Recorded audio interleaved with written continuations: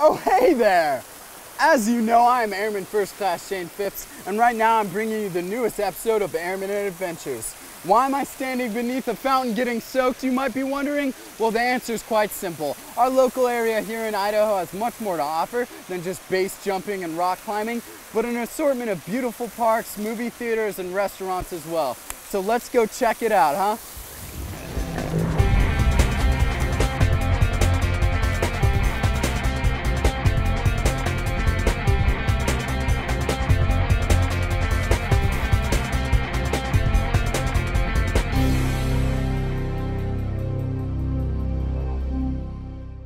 Mountain Home Air Force Base is in an ideal part of the country for someone who loves the great outdoors.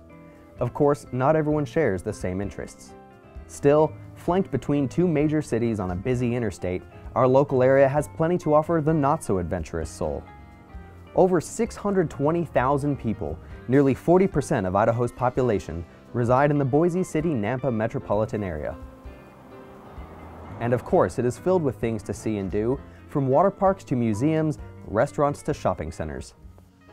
Built in 1959, scenic Ann Morrison Park is but one of many parks in the Boise area, and as you can see, beauty is everywhere you look.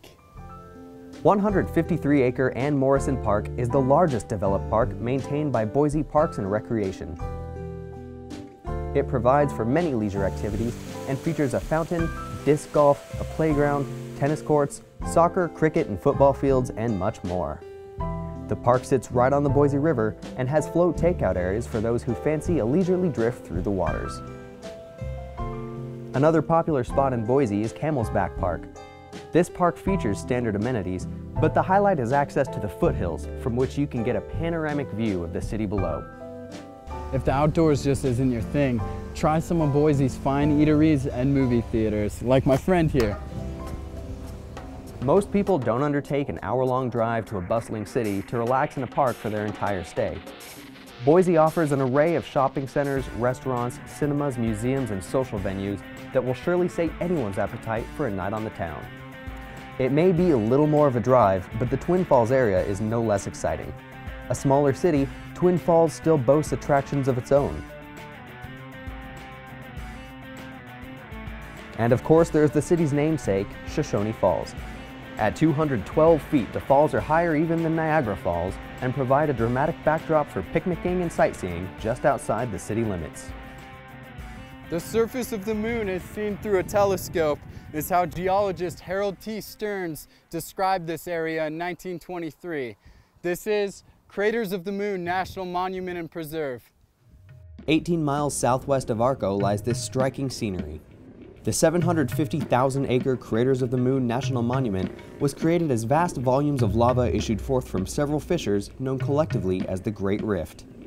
There are many volcanic features throughout the park, some created as little as 2,000 years ago. In fact, you should visit while you can. Geologists believe that future events are likely. You know, southern Idaho offers much more than meets the eye. You don't have to be a skydiving, bungee jumping maniac. All you have to do is be able to enjoy beautiful parks, movie theaters, and restaurants. Till next time, I'm Airman First Class Shane Phipps in the Craters of the Moon.